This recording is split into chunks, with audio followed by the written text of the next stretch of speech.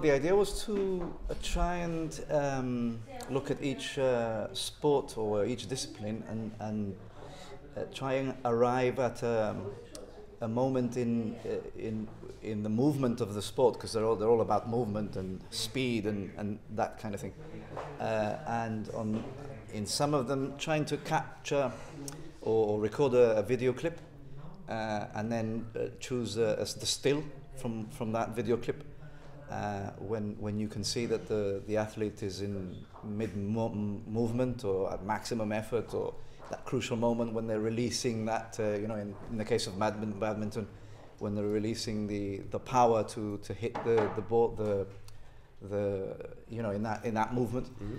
And then once I've got that, then I know I've got the right image that transmit that dynamic movement in the discipline. I think it's a marvellous initiative.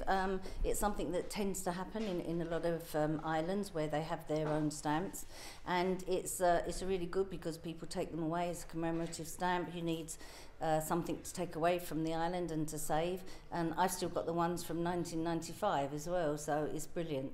So, and this is one of those things, a spin-off from the Island Games. What sort of other cultural asides might we see linked to the games in the build-up? It's not just for the athletes, it's for local people to come down and participate as well.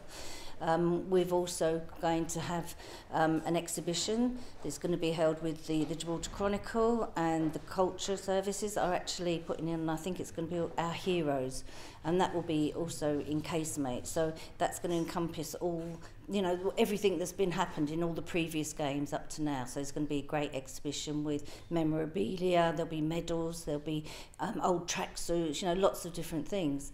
Also, we've got coins, so in June we're launching a set of coins as well, so they'll be coming out. And there will be an art residency as well just before the games, when people from the different islands are going to use different media to portray and leave different things of whatever they're going to make behind. And also the Minister for the Environment is actually holding a conference just before the games, in which he's hosting all the environmental ministers from the different islands to come along, so that they can discuss the implications of climate change, pollution, everything.